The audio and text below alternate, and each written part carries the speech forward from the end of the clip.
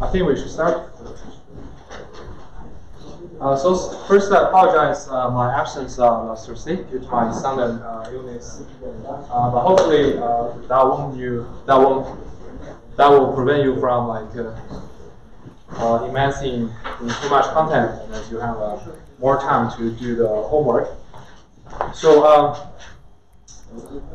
maybe you have noticed that we have released our homework 2 today, and the due will be in 2 weeks. So I have 14 days to work on that. So again, I mean, although I have mentioned 1,000 times, but I want to emphasize again, this course is known to be challenging, partly because the course load is pretty heavy. I emphasize a lot, right?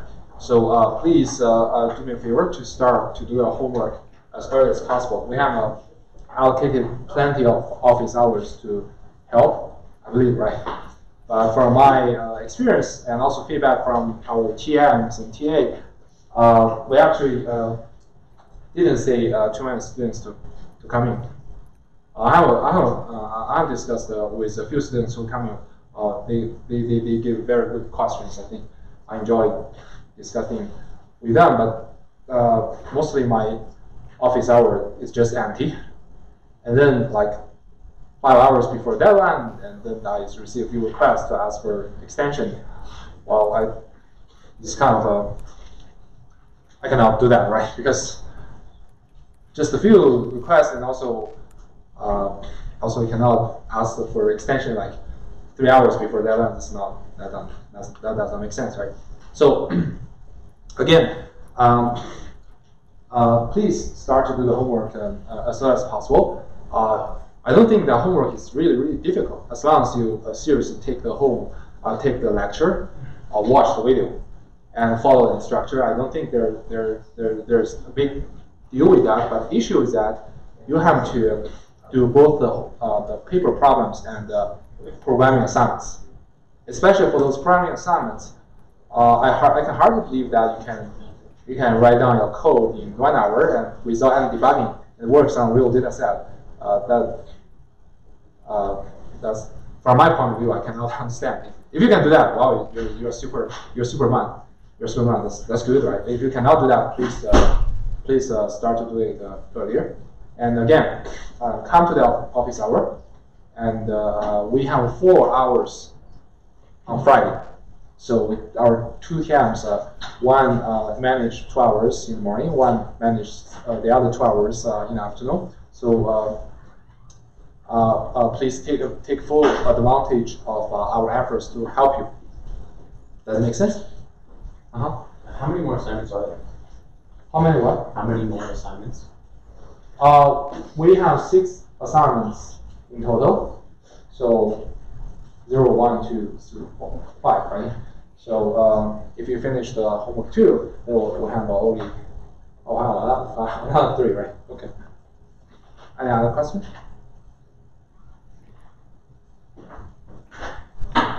In the homework or in the assignment description, it asks you to, for your output to be similar to your report. For your program to print out similar results to your report. So I guess my question is, to what extent do you want us to print out kind of a print statement corresponding to every single? It's not that rigorous. As long as when we run your program, the output matches what you report. But it doesn't mean it must be exactly the same as 3 decimal or 4 decimals. It's not that crazy. But to be consistent, I strongly suggest you guys to fix the random seed, especially when you implement your random forest, so that when we rerun our algorithm, when your learned trees are kind of similar to what your report is good, right? It is totally different. We actually do not know whether it is because the report is different, is wrong, or it's just because the different random seeds. I guess what I'm asking is, should we assume that the TAs are not even going to look at our code? And No, we will look at your code. okay, so But we cannot path your code. We just look at structure of code. So okay, this is a piece of code which makes sense. It's working normally as we expected. But we won't check whether your information gain is correctly coded. This is not our job. But we should run it. We should make sure that your code is runnable. As far as the output is concerned, is it all right if we write this stuff to a file and then just print out where the file is located? Yeah, it's good. If you want to do that, that's good. We'll open your output file. Is it okay if instead of like in the future, instead of maybe like doing like a diagram of your tree, just to have like a print tree function that will print out that line? Yeah. Any readable information is accepted. We do not require you to format your output to be very clear or whatever. But if your output does not make any sense, then that's a problem. Any other question? Okay, great. And the second thing, we have released the invitation link for the Kaggle computation. So, if you have notify our TMs that you decide to do the Kaggle computation, so feel free to try to do that. I will set maximum submissions per day is 10. So you can try 10 submissions and to improve your scores and such that you can try to be ranked in top. We have extra credits for extra bonus on top 10 ranked students. Yeah, that's it. Any other question regarding the project? Again, regarding the project as well, the same suggestion, right? If you haven't figured out what kind of project you want to do, and if you're not sure about that, feel free to come to the office hour for a discussion. I guess regarding the competition, or at least for the assignment that's posted on Canvas. So what exactly are we supposed to submit for that? Because there's the Google document with everyone who's signing up, their name, their UID, and their username. Mm-hmm. What are we supposed to be submitting on Canvas, if anything? Submit on Canvas? You mean the project? Yeah, the project due on February 15th. Oh, you need to submit. I guess it should be one page, right? Should be one page description about your. If you're doing Kaggle computation, you need to notify your name and your account name and what else? I have to take a look.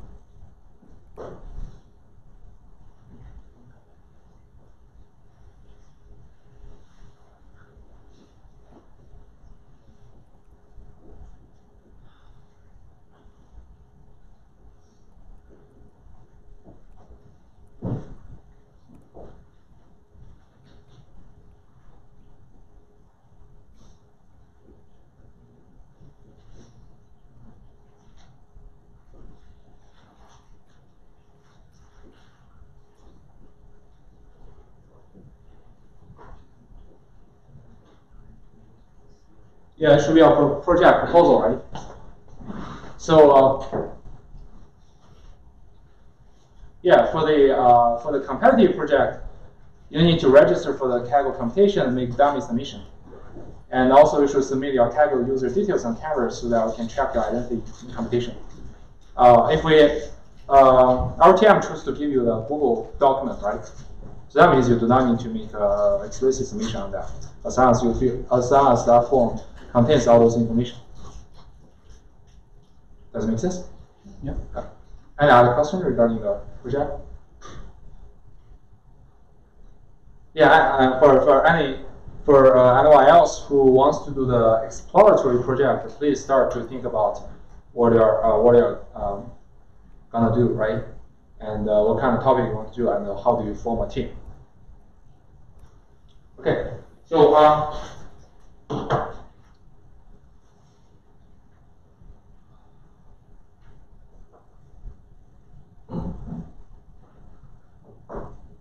yeah, let us continue with linear models.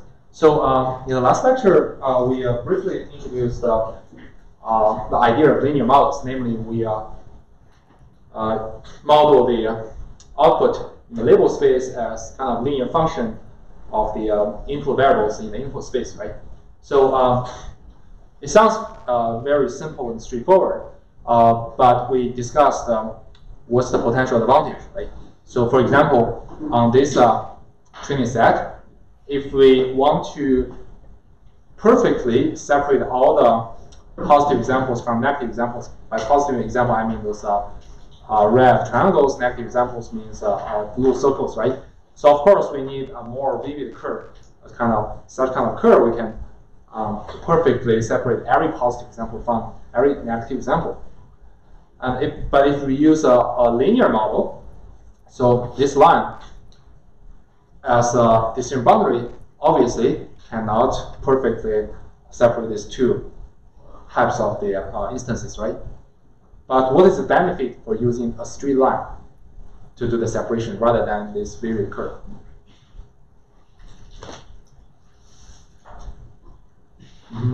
Better for noise. Yes, we mentioned that, right? So although this curve looks really flexible, right? But this curve is very easily influenced by some noises, right? So consider this data set that actually contains some noises. So for example, this red triangle, its label is originally blue circle, right? It's just corrected by some noises. Then that causes this big curvature here, right? And also, for example, here, this blue circle was supposed to be this triangle, but it was corrected, so it looks like this, right? And then, if we still use this curve to perfectly fit every data, including the noisy examples, the consequence that next time, if I have two test examples here and here, right? So say, obviously this curve will make wrong predictions. But if we use a linear model to do the classification, things becomes different, right? So although it looks like it doesn't perfectly fit to the trained data, but it's much more robust to the noises surrounding on the boundaries, right? So that's one intuitive example to illustrate the benefit of linear classifiers in classification case, and we also discussed the regression case, right? So the regression means that we want to predict some real values, rather than give you a label, a discrete label, right? So suppose this is our training set. We have input x in the x-axis and output value y in the y-axis, right? So for this set of training data, how do we train a model to fit it? Obviously, we can use a flexible curve to pass through every training example. That means our training error is simply 0, right? If we use a line, namely linear regression, to predict, to make the to regress every input, obviously our training error won't be 0. But what's the benefit? Again, this line is more immune to the potential noises, right? So you can say, suppose this point here, right? Why the curve has such a high curvature here? It's probably that this point are originally not here. They're just corrupted by some noises, so it is stretched over here. And similarly, this point was originally here, but it was pulled up here, right? So if those curves, the curvature here are caused by some potential noises, and we still use this curve to fit every data point, then we'll be in trouble in the future case when we make predictions, right? Say we have an example here, so we know, okay, the true value should be here, right? But if we train our model to fit noises, then our training area is quite large. Right? But if we use a line, we use a linear model, the training area is much smaller. Right? So now let us give a more formal definition of linear classifiers. Right? We should look at how to define linear classifiers. What kind of parameters do we need, and what kind of rule do we use to give you the labels, right? So first, in general, we assume our input is an n-dimensional vector, right? And our output is a binary label. And for convenience, we choose the label to be either -1 or +1. So in many real-world applications, you will say, okay, the label is 0 or 1. Be aware of this subtle difference, because when we choose this, some computation, some derivation will be a little simpler. And if you choose 0 and 1, and then it's better for you to first multiply y, and then subtract it by 1. So you convert it into -1 and 1. Does it make sense? Okay, so linear classifiers are also called linear threshold units. So this comes from the neural network literature.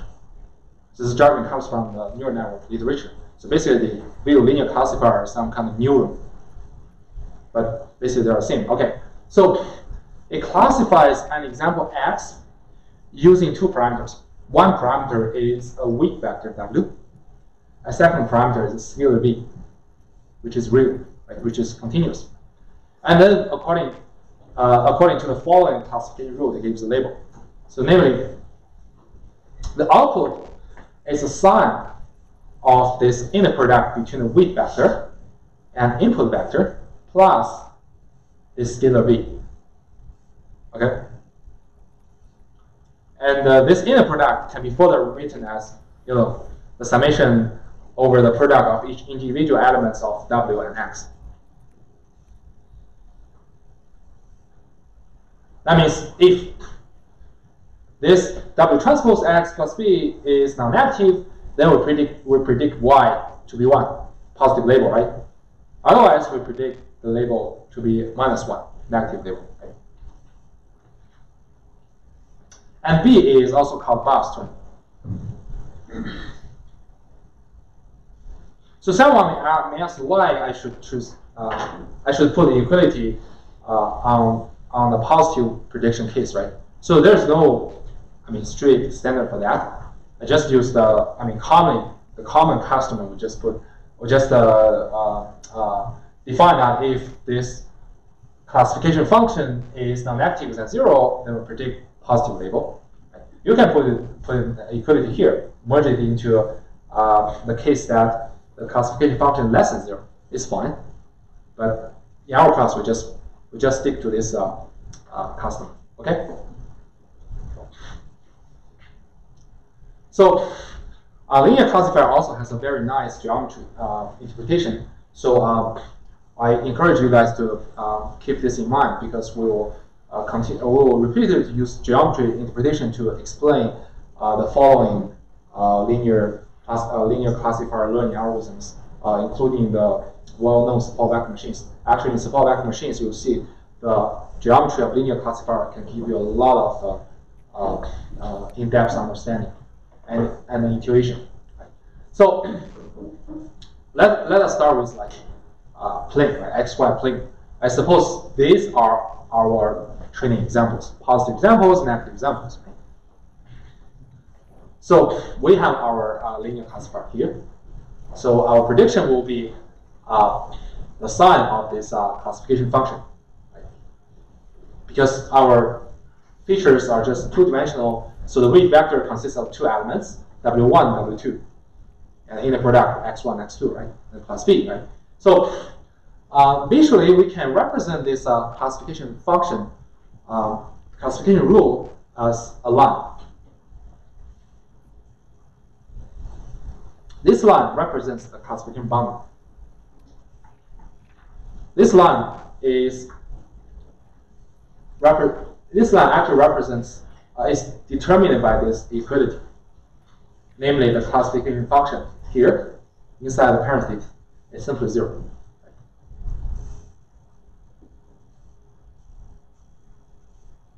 Why is this reasonable?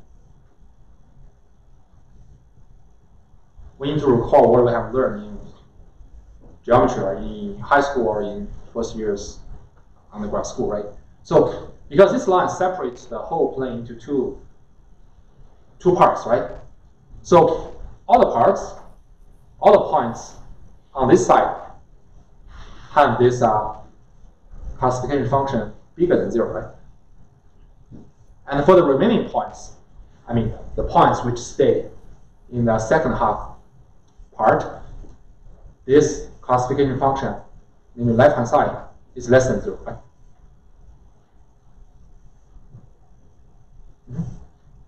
Why don't we use x1 or x2 for only this line for classification? Because they're separate, positive and negative, very precise. Why don't you what? Use Why what? don't we use x1, only x1, not the combination of x1 and x2 for separate the positive and negative? Why don't you use epsilon? Not x1. X1. Yeah. Features. Oh, we're talking about the general representation. Like you mean, okay, I just use this one. It's one axis, right? So you can view it as a special case of our linear classifier where W2 is simply 0, right? So we're talking about the general case. Like you can imagine, like if I just rotate the samples here and here, so we must have some inclined line to separate the both parts of points, right? In this case, x1 and x2, those are different features, right? Yeah, different features. So the input space are two-dimensional space here, xy space, right? So x1, x2 are different features. And now I want to ask, if for this line, if we want to represent the vector which perpendicular to this line, what is that vector? W1 and W2. Yes. Right. So this is just some basic knowledge. If you cannot recall it right now, it's fine. I cannot recall it when I first learned the linear classifier as well. What he's adding here, sorry. So I just asked if I want to find out a vector which is orthogonal to this line. What's that vector? Can I read that vector directly from this equality? So the answer is simply W1, W2. So this vector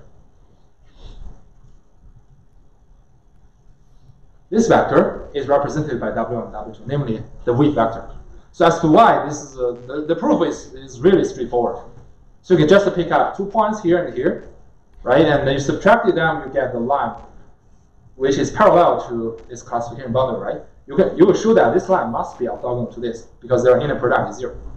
Right? So I leave it as a practice for you to recall what you have learned maybe a long time ago, right?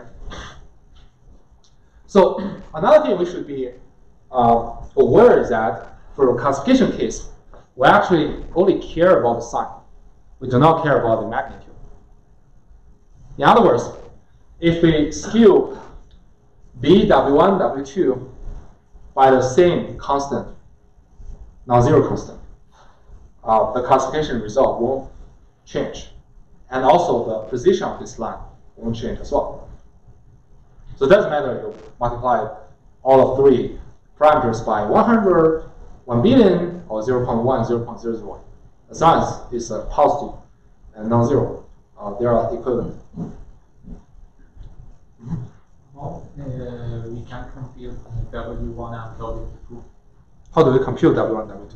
That's a good question. This is essentially the learning procedure, right? So suppose I give you this set of training examples. How can you identify a set of best values for W1, W2, and B, right? This is actually the training problem. That's what we're going to discuss after we briefly introduce all the properties of linear classifiers. We actually have a bunch of different algorithms to identify W and B. Okay, so we can easily extend this geometry into like n-dimensional space, right? So in n-dimensional space, so let's first think imagine about 3-dimensional space. So in 3-dimensional space, what is the classification boundary? A plane, a surface, right? Then this, you know that in the 3-dimensional space, B plus W1, X1, W2, X2, W3, X3 will be a plane, right? Will be a surface.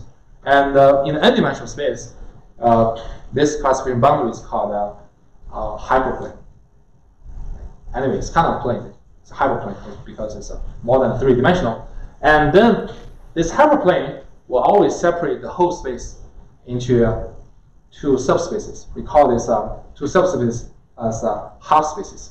Right? So when you meet those kind of jargon, don't worry. It just means you separate the line, the space into 2 parts. And sometimes we'll feel like tedious to always write down the Bos term and the weight vector, right? So for convenience, we can stop writing this Bos term by using some notational sugar. How can we do that? We can augment our input vector by inserting a constant feature 1, so that we get an augmented feature by x prime, right? Denoted by x prime. And meanwhile, we can fold the Bos term B into our weight vector W. So we get an augmented weight vector denoted by W prime, right? And then our classification function can be written as a sole inner product between W prime, X prime, right? And our rule will be like, just take the sum of this inner product. So they're totally the same, right? Totally the same. We just combine W and B together. So sometimes we'll fold the Bos term into the input by adding actual constant feature. But remember, there is such a Bos term here. Don't be confused. So any question regarding this?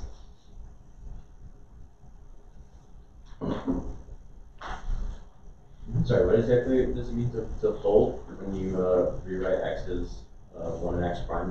You're just like expand, like changing the dimension of x. Yes. Actually, if the original feature vector is n-dimensional, right? So if you add 1 constant feature, it will be n plus 1 dimensional, right? But this is just for convenience, because I do not want to explicitly write down the Bos term. I want my notation to be simple. Any other question? Okay, so here are a few linear classifier learning algorithms we're going to discuss. The W prime X prime is simplified now. We don't have B, but for calculating W prime, you need B and W. Okay, so actually you need B. You have to know how. No, it depends. It depends on how you design your training algorithm. So in some kind of training algorithm like least mean square method, we're going to discuss probably today or tomorrow. It actually is better to fold them into that, because the computation, the way to compute or update B is the same as the way to update W. So it's even better to fold them. But this is just for when you derive something, or represent something on paper. It's convenient to do that. But that does not necessarily mean that in the computation, you treat it in the same way. Okay? So here are a set of algorithms, linear classifier learning algorithms we're going to discuss throughout the semester, right? So the first, probably the simplest linear classifier is called reception. You'll see that it's an error-driven learning procedure. So it will update the hypothesis, namely the linear classifier, only if I made a mistake in predicting the current training example. So sometimes it's also called online linear classifier. And then we'll spend quite a lot of time in discussing these support vector machines, which by far the most popular machine learning algorithm used. The most popular machine learning algorithm is not deep neural nets. Don't be misled by the hypes. So actually, when you have some machine learning applications, the first choice will be support vector machines or decision trees. It's simpler algorithms. And support vector machines is working very well in many, many applications. So usually people use that as a baseline. If it works well, we're done. And also, support vector machines can give you, it makes a beautiful connection between the computational learning theory and the actual machine learning problem. It's something that theoretically very elegant and also in practice working very well. So that's why I require everybody of us to be familiar with support vector machines. Okay, and then we'll introduce two probabilistic version of linear models. One is called naive Bayes classifier. A second is called logistic regression. So those two classifiers are also widely used. Naive Bayes classifier are very widely used in spam filtering, spam email detection. So it is a simple linear classifier with a probabilistic interpretation. So you see that we can explain the linear classifier as a probabilistic sampling procedure. So how we sample each feature, and given this feature, how we sample the label. And for logistic regression, it actually belongs to a so-called discriminative classifier. So the output of logistic regression will be some probability. So logistic regression is very widely used in recommendation, online advertising. So in many, like when you log in at Amazon or eBay, whatever, when they recommend you some silly products, it might be done by some logistic regression.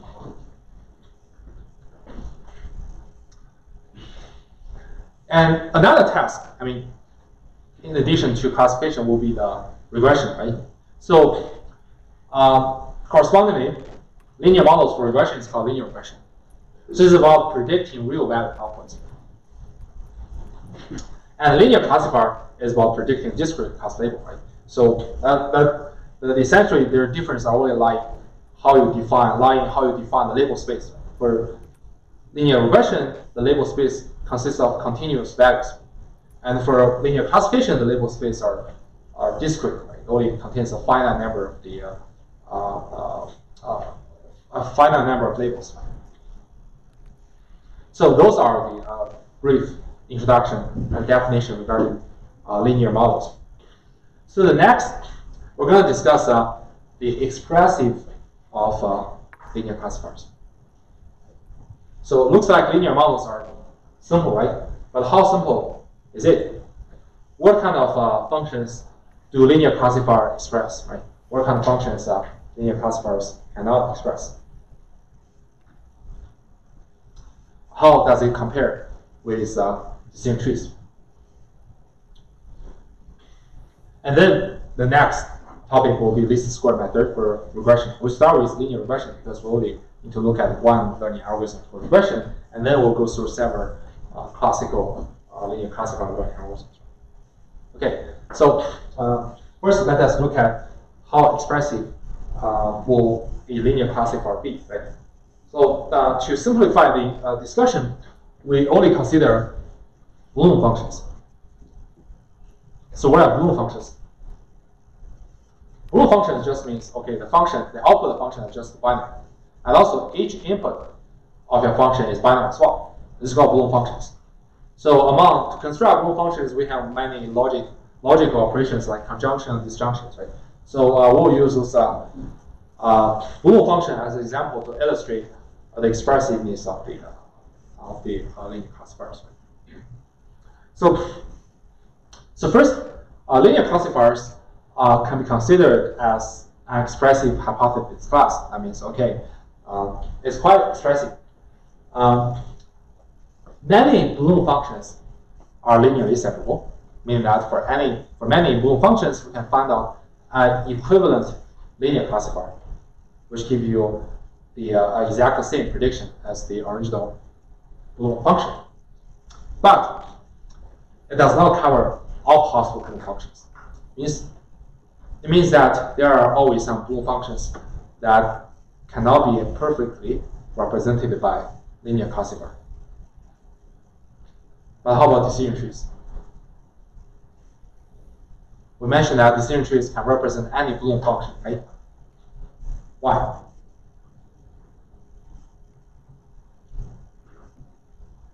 We discussed this point before, right? Why decision trees is able to represent all Bloom functions?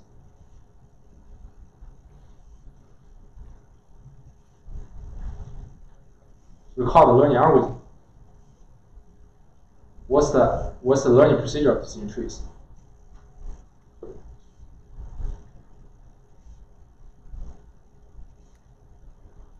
The ID3 algorithm? Depth n of the tree you can have to the n output. So this is the exact number of Hausdorff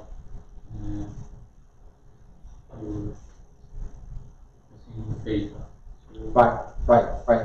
Yeah, you're right. Yeah. So that's kind of a more in-depth analysis. But from my point of view, I can give an even simpler view, right?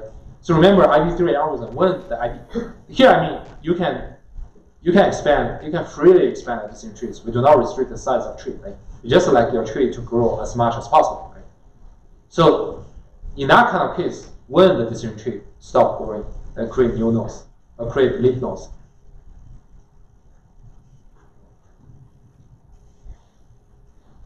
When I use the same label, or there's no more questions to ask. yes. Only when all the instances have the same label stop, right? So that means, okay, no matter what your Bloom functions can partition your data set into many parts, right? So the decision tree is going to reach these purely labeled subsets and assign them the same label. That's it. So the learning algorithm, the nature of learning algorithm for decision trees has already determined that the tree can represent any Bloom functions. But for linear classifiers, we'll see that a few counterexamples that linear classifier can never be able to perfectly represent them. That means that linear classifiers actually are not as expressive as decision trees. So if you can recall some examples of classification boundary for decision trees, if you still recall, right, we have actually shown some nonlinear classification boundary for decision trees in our previous lectures. So from that, you can sense that you can sense that decision tree actually is more complex than linear classifiers. Okay, so let us look at first example. Right? So the conjunctions. So what is conjunctions? Conjunctions are just the conjunction of several variables. Right? Conjunction means they must all be true to have the output to be true, right? To have the conjunction to be true. So take an example. So suppose this Bloom function has three variables, x1, x2, x3. Remember, all three variables are binary, right? A conjunction of x1, x2, x3 means that only when all the three variables are 1, the truth, then the conjunction is true, right? So now I want to ask, how do we construct and include a linear classifier?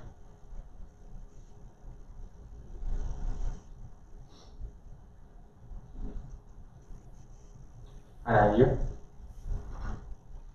If you perchance lump all x1, x2, and x3 together and kind of make them into one, since you either have they're all true or some of them are false, and those are your two categories. Mm-hmm.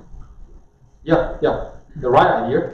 Can I give anyone give more details? you can use, for example, x1 plus x2 plus x3 minus 3 equal to 0. Then it is Yes, exactly right. So let me repeat. So we know that according to the, I'm sorry, I need to change the marker. It's running out of battery. So according to the definition, right, the conjunction is true if and only if all the three variables are true, right? Remember, x1, x2, x3 are binary variables. That means their summation must be at least 3, right? In other words, we can equivalently represent it as y equals to 1 if and only if x1 plus x2 plus x3 is no less than 3, right? So if any of the three variables is 0, this inequality won't hold. And then y will be 0, right? And from this, we can just move the right-hand side to the left-hand side. We can construct our classification function, right? Which is x1 plus x2 plus x3 subtracted by 3. We can take a look at the sign of our classification function. See, all the negative values indicate 0 output, right? So only 0 values indicate the output to be true, right? To be true, which is 1. So now we have obtained our equivalent linear classifier for this conjunction. So now I want to ask, let's just to reinforce your the definition of the linear classifier. So what are the weight vectors? I heard that. 1, 1, 1, right? So what is the bus parameter? -3, right? So keep it in mind, like when you construct a linear classifier, you must have a weight vector and a bus parameter. So now let's make a little change on this conjunction. I want to incorporate some negation, right? What about the conjunction of x1, x2, and negation of x3? Can we construct an equivalent linear classifier? An idea? You can change the sign of x3 to minus. Yes. Negation means 1 minus x3, right? So if I replace negation of 3 by 1 minus x3, then the remaining thing is the same, right? So we use 1 minus x in the linear threshold unit if x is negated, then y equals to the conjunction of x1, x2, and the negation of x3 is equivalent to say y is 1 if and only if x1 plus x2 plus 1 minus x3 is no less than 3, right? So we can now turn this inequality into a linear classifier. So now the question is, what is the weight vector? What is bias parameter?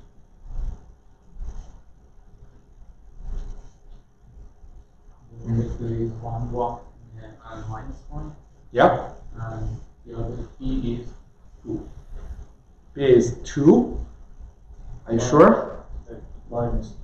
Yeah, minus 2, Minus right? 2. Be careful about some, right?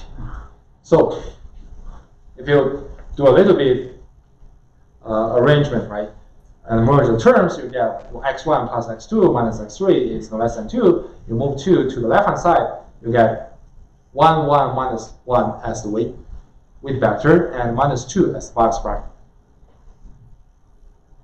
Okay? So now let us do the exercise, right? So what if I change the conjunction to be disjunction? So if my Bloom function is a disjunction of x1, x2, and x3, can we construct an equivalent linear classifier? Disjunction means x1 or x2 or x3. Do we have an equivalent linear classifier to represent that disjunction?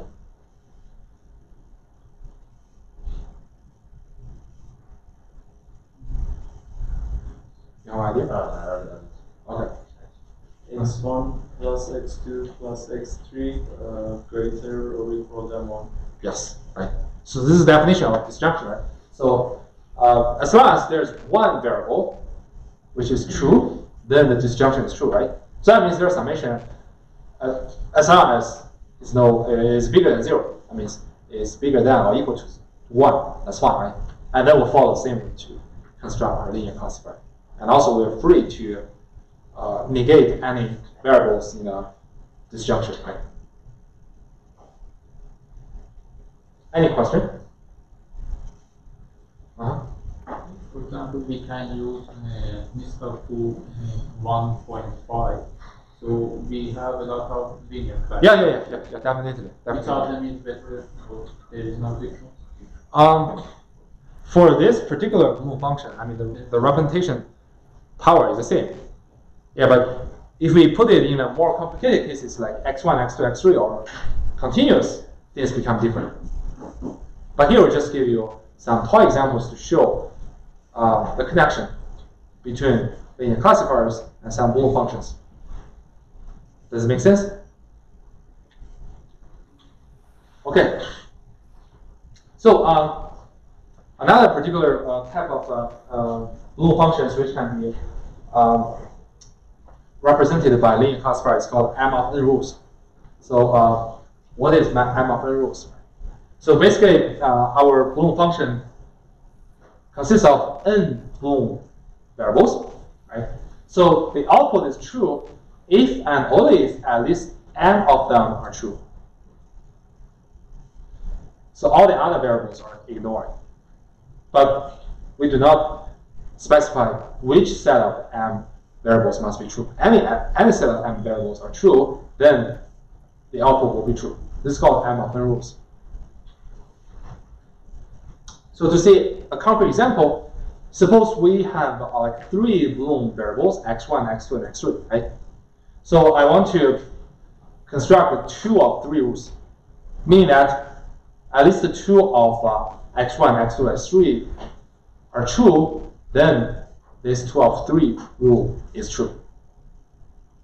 The question is that, can we make a linear classifier which is equivalent to this 2 of 3 rule? Just x1 plus x2 plus x3 is greater than or equal to? Yes. It's simple and straightforward, right? You just write down this. You just convert the definition of M of n rules into some linear inequality, right? So x1 plus x3 plus 3 plus x1 plus x2 plus x3 is no less than 2. Then I just move 2 to the left-hand side and construct my linear classifier. So any question on this one?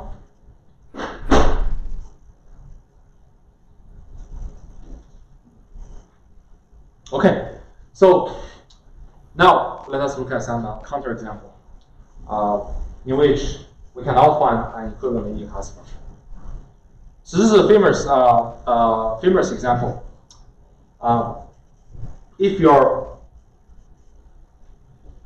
If the distribution or the location of your training examples have some parity, like positive examples are staying here and negative examples are staying here, then they are never be able to classify by perfectly classified by some linear classifier. You can try to draw some line across the whole plane. You'll find you'll never be able to find a line to separate all the positive examples from all the negative examples.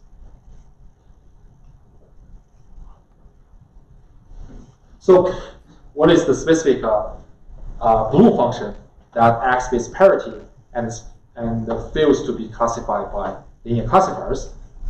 This function is called XOR. So everybody knows XOR, right? So when XOR is true? Either both are true or both are false. Yes. XOR. Yeah.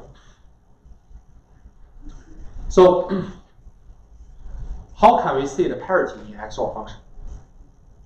If we say XOR of x1, x2 is true, that means the number of 1 is even. In that case, you'll never be able to find a classifier, linear classifier, to separate to give exact prediction of XOR's value. And in addition to XOR, there are many other non-trivial Boolean functions which are nonlinear and cannot be classified by some linear classifiers. This is another example.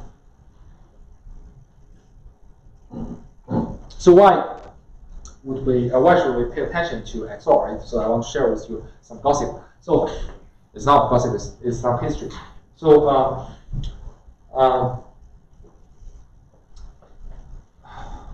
maybe 1960s, right? So when the perceptron algorithm was developed, people were really excited and felt that AI has some hope, right? So they're gonna implement AI in 10 years. And then a lot of research and funding are coming to this direction. And until after 10 years, another pioneer in artificial intelligence, his name is Marvin Minsky. He wrote a book and criticized perceptron because perceptron is essentially a linear classifier. He said that the linear classifier has a limited expressiveness. For example, X4 cannot be classified by linear classifiers. And then the whole direction was killed. And then jumps into the winter, and a lot of researchers have left this direction, no funding, no grants. So this is a famous function. But right now, we have already got a method. Even for those parity functions, we can still find a way to construct linear classifier to well separate the positive example and negative examples. So this is called a feature transformation or nonlinear feature mapping. So this is actually a kind of basic trick right now. So before we construct linear classifiers, we usually apply some nonlinear feature transformation trick to transform the original feature representation into a new feature space, such that in a new space, all those input examples can be linearly separated. So now let us look at how can we do this, right? So suppose we're looking at this set example, right? So this is just in one-dimensional space. We can say the positive examples are in the middle of the negative examples, right? In this one-dimensional space, you will never be able to find a line to separate all the positive examples from negative examples. It won't be possible. How can we address this problem? We still want to use some linear classifier to do the job. How can we do that, right? So the idea is that I'm not going to construct my linear classifier in one-dimensional space. We know that it's impossible. Instead, I'm going to augment the feature representation for each point. So the original feature, or the original data points, each data point is represented by one scalar, right? The one-dimensional space. And now I augment another feature, which is x squared. So now you see each data point is now represented by a two-dimensional feature vector, x and x squared. And now let us look at what happened if I augment feature representation. So in the two-dimensional space, the locations, here are the locations of the examples. Right? Now I ask, can we find a line to separate positive examples from negative examples?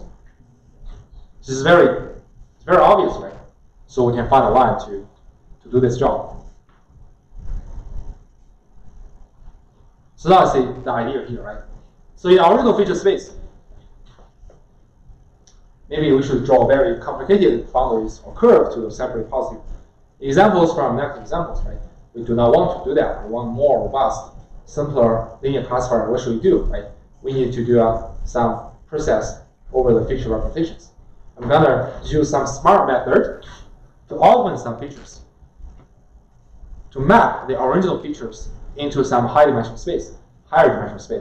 We expect that in a higher dimensional space, those training examples or label examples have some well-separated boundaries.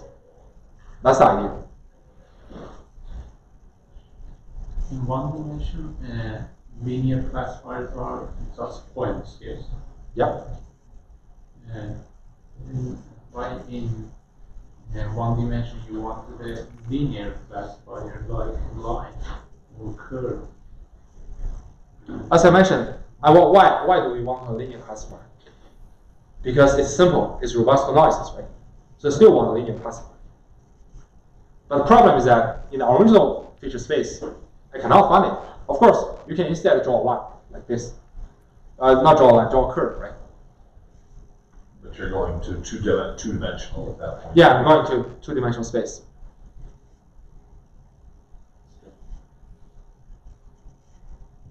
So what's your concern? I mean, in one dimension, we just are looking for one point to separate the data, not a line. No, it's a one point. Yeah, you can do this on 1 point. Yeah. Our separators are one dimension lower than this. Mm-hmm. Yeah. So yeah, that does matter, right? So if in a one-dimensional space, that's a point, right? If two dimensions is a plane, and three dimensions is hyperplane, right? So the key is that how do we find out a hyperplane, or surface, or line to separate those data points in terms of some feature representations. So as to why should we stick onto the linear classifiers? We mentioned that intuitively they are more robust to noises, right? So actually there is some kind of computational learning theory guarantee on that. Smaller sample complexity and better generalization performance, which we'll discuss in more detail when we talk about the support vector machines. But as for now, let's just build about intuition. Right? We choose to use linear classifier because it is more robust. And this trick, in general, is called kernel trick. So through a kernel trick, actually we can convert many nonlinear classification or nonlinear regression problem into a linear structure. Mm-hmm. So is this approach overfitting? Because it seems like you could like do like an arbitrary many. There's like arbitrarily many transformations you could make. And isn't that sort of like at some point when you'd be overfitting it? That's a good point, but this is not directly combined. It is not directly binding to overfitting. Overfitting means that, okay, you can find out some kind of classifier perfectly fit the trained data, right? But here we just do some transformation on trained data. We do not add more information on that. Well, can you, I mean, for any given set of data, can you find some transformation that's arbitrarily complex to like cleanly partitioning data? No, it's not guaranteed. It's not guaranteed that for any data you can find out some kind of transformation that be a perfect fit by any on any labels. So that relates to a concept called the VC dimension. We need we'll discuss later. Anyway. I mean, like in like the simple case, you could just make like a piecewise function, like for every point of data, like if it's like positive, you map it to like 1, and if it's negative, you map it to -1, and then that's clearly you can separate that. In that transformation, actually you utilize label information. It's not feature transformation. So imagine that if you do that, now I'll give you a test example. You do not know the label. How do you do the transformation? Well, then it's overfitting. It's not overfitting because you do the transformation means that you do the pre-process of the data, right? You do the pre-process data, that means you do not know label. Of course, I can use my training label to do such kind of transformation following a method while I can perfectly fit the training data. But the issue is that I cannot use this model to predict the future example, because in the future example I don't know the label. Without label, I cannot come back with the feature transformation. Here, I mean, if you want to do the feature transformation, you cannot utilize label information. If you utilize label information, then then it's not necessary to do like I can even like transform the examples in one-dimensional space. We still do that, right? But anyway, in general, this trick is called kernel trick. And we'll see that how do we utilize some kernel function to map the original feature representations into features in even infinite dimensional feature space. In that space, we can find some linear classifier on that. And of course, in that space, we cannot explicitly write some weak vector because weak vector is infinite dimensional as well. But we have some like beautiful and compact structure to represent those type of models. Does it make sense? Yeah. I mean, regarding the feature transformation issues, I'm not talking about like the kernel trick just now. That's our topic. How do we find the transformation function, like in this case x squared? That's a good question. Actually, in general, you don't have some rule to do the transformation. Actually, the feature transformation in practice are usually done by some kernel function. It's not done by some arbitrary. And what do you mean by kernel function? That's some topic we'll discuss in future. Okay. Any other question? In this case, we put the 0 point at exactly in between the data points. What if it was on the side of our data points? So the diagram would be like this, not like the symmetry shapes. Oh, you mean I put it as x to the power of 3 or just x? No, the power of 2, but we decide here that the 0 point is at the exact between the points at the middle point. Yep. Here? Yeah. We put the 0 point of diagram at the middle. Oh, that's the property of the data, right?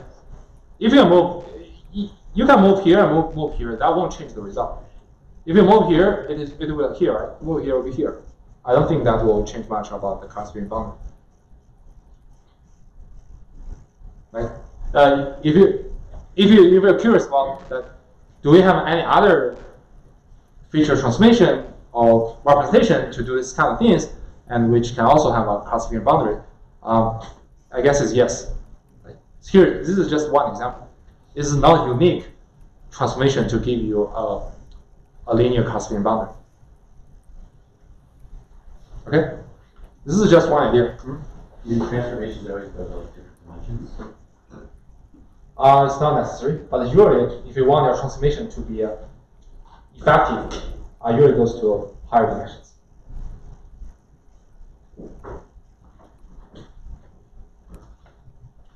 Okay, so now I leave an exercise for you. We know that actual function is not linearly separable, and then your task is to design some feature transformation such that after you map your XOR, the input of XOR into some higher dimensional space, or even into the same dimension, as you mentioned, right?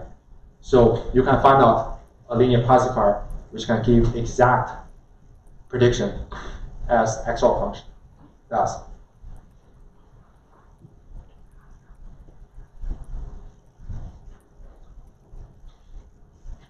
Okay, so in practice, even the data seems most probably to be linearly separable due to some noises, due to some errors. We cannot find a perfect line to separate every positive examples from negative examples. In such kind of cases, we call the data sets called as almost linearly separable. So say this bunch of positive examples, this bunch of negative examples, right? So we believe that we use this line can separate the data set very well, right? But obviously, I cannot find a line to 100% actually separate all data points. Right? I have two misclassified examples. One is here, one is here. They're surrounding on the classification boundary. So in this case, if we think, okay, I'm okay with linear classifier. I still think this data is linear separable. We call it almost linear separable. But someone asks, what is standard of almost linear separable? The answer is that it depends how much noise do you allow. For some like picky guys, maybe this is not linear separable, right? But it depends on your application.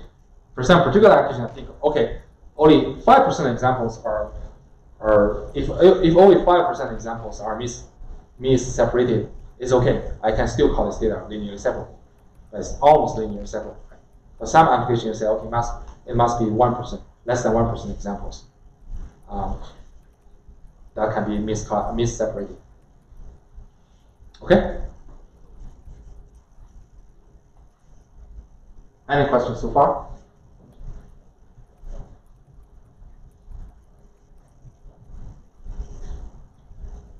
So, to summarize, I mean, what are our general impression about linear classifiers? So first, many functions are linear, so they are expressive. Second, linear classifiers are often good guesses for hypothesis space. So in practice, when you try to address some machine learning tasks, you might have, it's probably that you have no idea about what kind of target function it should be. It might be some highly complicated, highly nonlinear, or it might be simple linear or multilinear. Right? So in those kind of situations, we can start to use linear classifiers and see whether the performance is okay. If the performance is good, it satisfies our requirement, and then we're done. Otherwise, we can switch to more complicated nonlinear classifiers or nonlinear models. And also be aware, there are some functions that are non-linear and cannot be directly classified by some linear models, like XOR function and a few non-trivial Bloom functions. You will see them in the homework too. So, but we have some methods to make them linear in higher dimensional feature space. So by some smart feature transformations. And this trick, we'll mention it repeatedly until we talk about the general kernel trick. So briefly, kernel trick is to borrow some Howard's specific type of functions or kernel function. You can do the evaluation of kernel function is equivalent to first do some feature transformation and then do the inner product. So we'll talk about it later. Any question? So I get looking at the graphical versions of it. That you use something like X squared to this part? Yeah, to put it into like a higher dimensional space. How do we graphically look at something like XOR or Unity?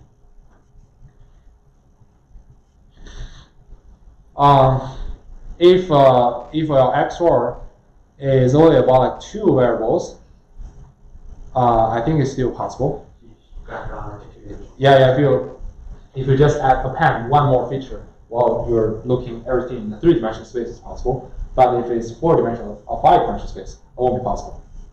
Yeah, but it does not mean that you construct this nonlinear feature mapping by only looking at the geometry view. Actually, you can look at the table. It's doable. I'm pretty much sure about that. Any other question?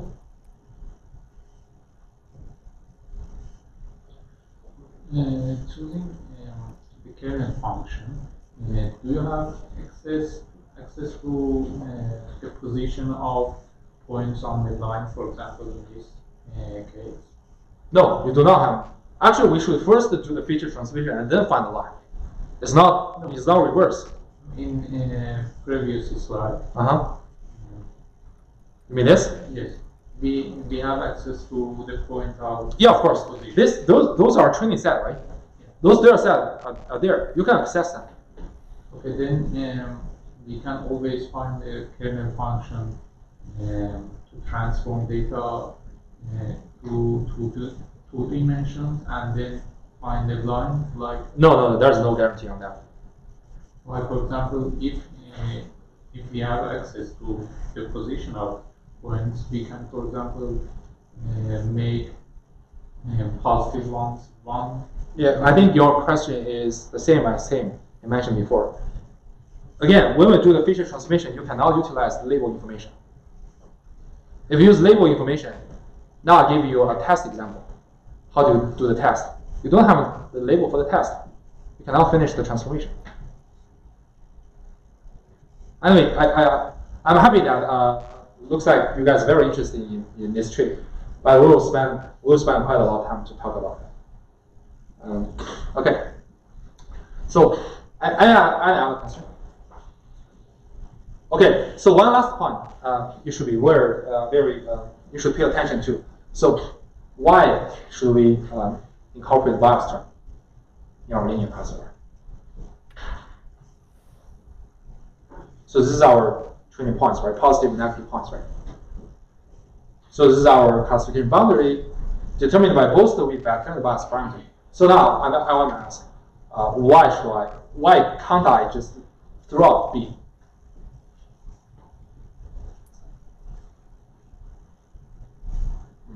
Check if like optimal location. Yeah, that's kind of a good point. Any other supplement? Well, just building off of that, right? W and X help form kind of the direction of, or help form the two sides. Then the bias factor D helps determine exactly where to draw this line on the graph. Yeah. Excellent point. I was going to say that like you need to define some sort of like precision, right? Yeah. I think you guys gave a very good point, right? So now let us think about what if I do not have the bias term? What is the position? So I mean, without the bias term, like any sort of like hyperband, whatever, is going to have to pass through the origin. So I can imagine like if all the points are above the origin, there's no way that could really classify that. Yeah. If you think in that way, you can see how absurd that if I just kick out the bias term, right? So if I have the bias term to be 0, or in other words, I just throw out the bias term, then your hyperplane, your classification boundary will always pass through the origin, right? So the consequence is that if I have a bunch of training examples surrounding this boundary, surrounding this origin, it is very tricky for me to find out a good hyperplane, right? To separate positive example and negative examples, right? So for this two set of training examples, obviously I can find a line here, right? To perfectly separate them. But now if I throw out my bias term, then I can only rotate my line, which of course is the origin all the time, right? So you see, I cannot find a perfect line here. So in a nutshell, actually the weight vector determines the direction, right? And the bias parameter determines the location. So you should combine both of them to give a comprehensive expressiveness of your linear classifier. Okay. Any question regarding the definition of the linear models and linear classifiers? Okay, great. So and then